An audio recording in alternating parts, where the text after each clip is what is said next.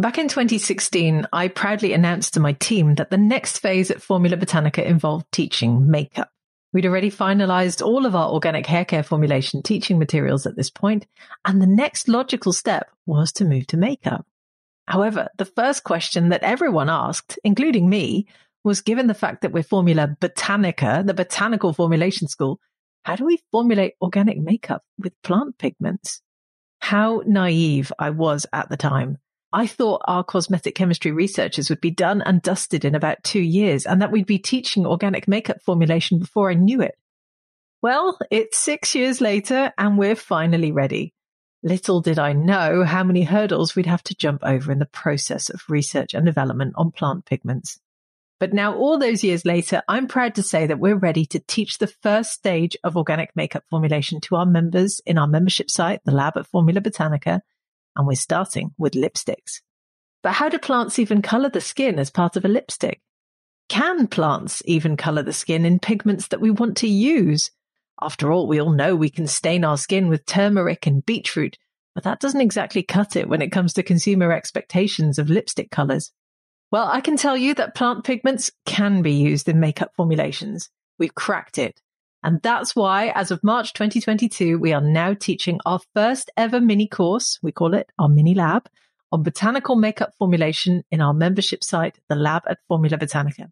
And we're going to tell you exactly how it's all possible in today's podcast, because I think this information should be shared and shouted from the rooftops, given its implications for makeup formulation throughout the entire beauty industry. So settle in for another fascinating episode and get ready to be inspired by the amazing world of plant pigments. Welcome to Green Beauty Conversations, the podcast that challenges you to think about how you buy, use, make and sell your natural beauty formulations. We tackle topics that will make you think and encourage debate about green beauty with your friends, followers or customers. I'm your host, Lorraine Dallmeier. I'm a chartered environmentalist, biologist, and the CEO of award-winning online organic cosmetic formulation school, Formula Botanica. We have thousands and thousands of students in over 180 countries around the world who study with us to become organic beauty formulators and entrepreneurs. Visit our website at formulabotanica.com to try our free online formulation course. So in today's episode, I am joined by Rouah Al-Wakeel, our cosmetic chemist here at Formula Botanica. And there is simply no one better to join me for this podcast, as Rouah is also the person who's been undertaking R&D for us on plant pigments and has been churning out lipstick after lipstick over many months. Hi, Rouah. Welcome to the podcast. It is so lovely to welcome you onto Green Beauty Conversations. Hi, Lorraine. Oh, I am excited to be here. Thank you for having me on. This is such a great topic, and we're going to have so much fun chatting about this. So as the person who has been doing all of our R&D on plant pigments and makeup over the last few months, let's start with the first main question that's on everyone's lips. Can you actually formulate makeup using plant pigments? Is it really possible? The wonderful news is yes, it is. It's perfect. I found that it was possible, and it's really exciting. I mean, I have to be honest, I was a little bit skeptical at first, but you know, it just took me a while to understand what I needed to do to kind of essentially get the pigments to work for me the way that I wanted them to. It was quite a challenge, but I really enjoyed formulating with them. Yes, I'm sure there are other people out there who are feeling a little bit skeptical about this as well, which is, of course, why, first of all, we're recording this podcast and we've got lots of other content going out for the mini lab that we're putting out in our membership site on lipstick formulation, which you've put together. Sort of deal with those skeptics a little bit more. Can you give us some examples of plants that can be used to formulate makeup? Plants that can be used as pigments? Well, I mean, I can tell you the ones that I worked with. So they were derived from radish, sweet potato, beetroot, turmeric and spirulina. But of course, I did not create a yellow or blue lipstick. I tried doing a bit of color mixing and stuff to try and incorporate them, but it just takes some time to kind of blend them all together. I'll come back to the color mixing and stuff later. But yeah, the main ones that I used were radish, sweet potato and beetroot. I love it. But well, let's take beetroot as an example then. I mean, a lipstick is generally a lipophilic or oil-based formulation. So we've all worked with beetroot. We've all boiled up beetroot and had bright pink fingers as a result of that in the kitchen. So how does a water-based pigment like the one found in beetroot then work in a lipstick? How does it stain the skin? Well, so the wonderful thing about these pigments is that they've been obviously they were extracted and they've been treated in a way that makes them dispersible in oil. So yes, they are water soluble, but they're also dispersible in oils, which gives them the ability to be mixed with other oils and thus creating, lipsticks and other oily products. It's fascinating, really, to think that you can use these water-based pigments and then actually stain the skin with them. Because, like I said, I know that, we've all cooked with beetroot before. We've all chopped up turmeric before and had bright yellow fingers. But when it comes to actually making something like a lipstick, how does a plant pigment like beetroot then really stain the skin? And then following on from that, because I know you have quite a bit of experience in makeup too. What did you find the staying power was like compared to synthetic or mineral pigments? So I guess this is a good time to clarify that the colorants that are obtained from plants are created by groups such as anthocyanins, which give flowers and leaves and fruits their characteristic colors. And we tend to call these dried colorants that we obtain from plants pigments, although they're actually water-soluble dyes. So these dyes were obviously used historically to color textiles, leathers, and, other materials. And if you think about it, all of those materials are quite porous, so the dye is able to penetrate them quite well. But when plant pigments are used on the skin, they can technically be washed away. However, the staying power does depend on the formulation that you make with them, the different ingredients that you use to kind of stick them onto the lips, for example. And also on actual dye itself. I mean, turmeric, for instance, you already mentioned turmeric, but I just thought I'd do a little experiment yesterday to kind of remind myself. And I just rubbed a little bit on my hands and I had like a yellow stain on my hand for like hours. And I had washed my hands so many times and I was like, okay, this is why I didn't use turmeric in lipstick. So, it does last for ages. I mean, I would say turmeric was the one that lasted the longest. Beetroot, radish and all those, they do have a good staying power. It depends on different factors. So it's all kind of about trial and error. I'm sure to a certain degree it also depends on the customer's expectations. I mean, if they go into this expecting it to be a 12-hour lasting lipstick, then maybe that is slightly more unrealistic with plant pigments. But I suppose that depends on the type of formulations you make, as you say, and the business that you want to set up to sell them, if that is what our listeners desire. So talking about formulators, and I know that there'll be quite a few listening to this podcast and they'll be thinking about all the challenges dealing with sourcing plant pigments. They'll be thinking, first of all, where can I get plant pigments like this? But then there, of course, are other things, other challenges that formulators might face. So could you walk us through some of those, please? There are quite a few, to be honest. If we just start with the look of plant pigments compared to micas and synthetic pigments, they do look distinctly different. Synthetic pigments and micas look very smooth, almost silky, and they have very little odor. And the particles are much more refined than plant pigments. And of course, they can be made in a larger variety of colors and kind of different finishes. So you get the matte, pearlescent, shimmery, that kind of thing. Whereas plant pigments are always matte.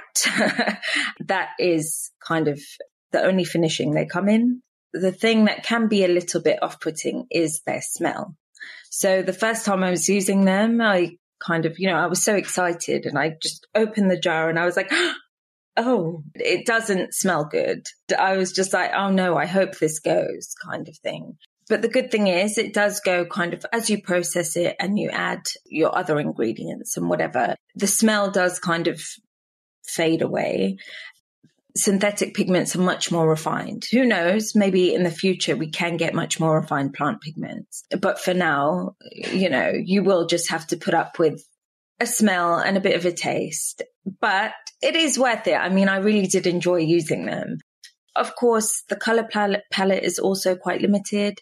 If you're considering making makeup with plant pigments, you kind of have to really think about what you can realistically make with them. Because I did mention color mixing, but if you are quite new to this, color mixing can be quite challenging. it does take a lot of practice in using them. And as I said, like for our mini lab, the main pigments I used were radish, beetroot, and sweet potato. And these are all reddish tones. So if you do want to obtain a different color palette, you will need to start color mixing with, curcumin, spirulina. I've also been using rice powder to give some opacity, and also, it can be used as a lightener to add kind of white to it rather than titanium dioxide, for example. But yeah, as I said, color mixing is an art form, and it takes a bit of time to hone and practice. But I do believe it can be done, but perhaps not to the same extent that synthetic colors can be mixed. The plant pigments that we used were specifically designed to be used in cosmetics. And so they're coated in a way to enhance their use and their formulation, including their particle size. So they don't actually have to be milled, which I found really great. Usually with synthetic pigments, you do have to mill them to get them to kind of be smooth and the way that you want them to be in your formulation. But with plant pigments, you can just use them as they come, which was wonderful. But at the moment, plant pigments for cosmetic use are not available everywhere. We use 2 different types in our kind of research and development. And the first set were from Aromazone in France, where you can buy small kind of sample sizes to play around with, which is wonderful. The second set that we used were from Sensient, which is a large ingredient supplier, and the MOQ is around 1 kilo, and the price per kilo is roughly about £200. It really does depend where you are in your business, if you are thinking of starting to formulate colored cosmetics. And there are other pigment suppliers globally, I'm sure, but many are focused on the food industry. And if they are branching out into the cosmetic pigment side of things, they probably have larger or similar MOQs and prices to what I've mentioned before. Yeah, absolutely. And what I think is really interesting, and you touched on this already, is, of course, I think there will be more demand for this in the future. So undoubtedly, there will be more plant pigments coming available onto the market. And it's, people who are pioneering with these formulations like we are, who are sort of hopefully opening up the market as well. Another question I have tying into that, because I'm sure there are quite a few people listening thinking, maybe I could just go and grow some colourful plants, dry them and grind them up or mill them down, and then formulate makeup. Do you think it could be as simple as that for some of the more sort of DIY or home formulators listening to this podcast? That would be fun, wouldn't it? Yes. Unfortunately, no, we can't do that for products that we're thinking of releasing onto the market, because we need to comply with rules and regulations, and depending on where we are in the world. Obviously, cosmetic products are expected to be safe and stable for consumer use. So if we do prepare the colors ourselves, they're unlikely to have gone through the extensive testing and ingredient suppliers do with them. They put their materials through safety and efficacy tests that we probably can't do at home. So we can't guarantee that they're going to be safe and stable. I'm not saying that I'm against experimentation. If there are people who want to try doing this and they're not selling them, they're not giving them to anyone, it's just for fun, let's say, then, it would be fun to see why not. You should post some of those pictures in our online classroom because someone must have discovered these pigments by experimenting and doing these things. But nowadays, regulations are much more stringent, and to get an ingredient approved for market release can take years of safety and, of safety tests and everything. Therefore, I think we just need to buy from reputable suppliers. And to some extent, we're actually buying ourselves kind of product security. And then we're less liable should any adverse reactions occur as a result of using a product that we've formulated if we buy ingredients from a supplier. Yeah, that makes perfect sense. Although it must be a lot of fun to try it out. And I do very much recommend, as you say, that, some people maybe give it a go at home. But as you say, I mean, a lot of makeup products are obviously applied to the face, near the eyes. You've got to be careful with what you're doing here and really know what you're doing as well. But a lot of that, as you say, comes through the pioneers who experiment with different ingredients. So let's talk a little bit more about legislation. Formulators working with plant pigments obviously have to navigate the complex world of cosmetic regulations as it is. And those regulations tend to stipulate that colorants used in makeup have to come from an approved list, which certainly doesn't contain the vast array of plant pigments that we're seeing come onto the market. And you've talked a bit about, 5 that you've worked with. I have worked with. I have no doubt that there will be more coming onto the market in the future. How can you navigate plant pigments and the regulations? Like, how do you do that? I mean, I would definitely suggest looking for plant pigments that are marketed for use in cosmetic products.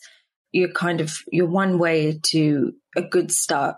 If you start by making stuff at home and then try and get it through that way, I don't think that is the best way to go about it. As there are so many kind of colors available for the food industry, I mentioned before, the food industry doesn't have the same regulations that we do in the cosmetic industry. And cosmetic ingredients follow the INCI system, which is obviously the standard by which cosmetic ingredients are named and characterized. And it's also regulated by the Personal Care Products Council. So this system helps to provide a sense of clarity, standard, accuracy in the beauty industry, whilst also helping keep consumers informed. Therefore, if there are natural colorants targeted specifically for the food industry, it's going to be challenging to obtain kind of an accurate INCI for them. So it's really important to read and research before you include anything in your cosmetics and in your formulations. And you have to just make sure you're complying with the requirements and regulations in your particular country, because they can always vary. Absolutely. And if anyone's listening and they want to understand the cosmetics regulations in the European Union in particular, and we actually recorded a whole podcast episode on this. So head back to episode number 3 of Green Beauty Conversations, way back in the early days when we first launched, and we cover all the steps that you have to follow. Yes. So as I mentioned earlier, when making cosmetics, it is better to kind of buy ingredients designed to be used in cosmetics. And I'm going to keep repeating this because I think it's really important, for people to, if they are deciding to make cosmetics and they want to sell them, buy the ingredients from suppliers, reputable suppliers. And this is going to increase your likelihood of being compliant. It will be important for users to check their supplier the status of the color additives before use. With regards to the FDA, color additives, which are exempt from certification, they generally include those derived from plant or mineral sources. Although it is important to kind of really research and identify if there are any specific concerns or regulations that need to be complied with. Something that I kind of found out whilst I was doing a lot of research was that, there are some brands that do use plant pigments based in the US, but they don't necessarily market them as we're using them as colorants. They market them for their other uses, which, I've mentioned in the mini lab that they're great antioxidants. So not only do you get color, you also get kind of antioxidant activity, which is wonderful. But, there are certain things that you can market them for, but you do really need to kind of look at your specific regulations and see how you can fit them in. It's fascinating, really. It's a whole world that is still open for exploration, I think, in the cosmetics industry. And I'm really glad that we're pioneering this. So on that note, can you tell us a little bit about what you think the market might be like for plant pigments in makeup? And is the beauty industry starting to become more interested in working with plant pigments as a whole? Well, I mean, plant pigments were used historically for many different reasons. As I said before, even for makeup, for fabric dyes and that kind of thing. But more recently, brands have been releasing products where they have formulated them with plant pigments, in addition to other mineral-based pigments. So I've yet to see a product come onto the market that is 100% natural. But I think that they think that the natural element does add a unique USP to their products. So I think that they definitely see a value there. As I said, I've yet to kind of see a completely natural lipstick formulation. And I just think consumers are becoming increasingly conscious, and they're almost holding a giant magnifying glass to our industry, and they're assessing everything, and they're actively looking for products that are made with more natural ingredients where possible, just kind of in order to protect health and promote well-being, I think. Yeah, absolutely. And I look forward to going to some of the trade shows again, hopefully this year and next, when I am sure we'll be seeing more plant pigments crop up and more brands start with using plant pigments too. So finally, and thank you so much for joining me for the podcast today, Rouah. So let's end on a fun note.